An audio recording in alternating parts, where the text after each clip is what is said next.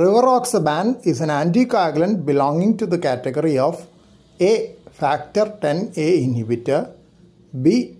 Direct thrombin inhibitor, C. Vitamin K antagonist, D. Low molecular weight heparin. Correct answer A. Factor Xa inhibitor. Explanation: it is used in the prevention of deep vein thrombosis after hip and knee replacement surgery. Rivaroxaban is also used for treatment of deep vein thrombosis in higher doses.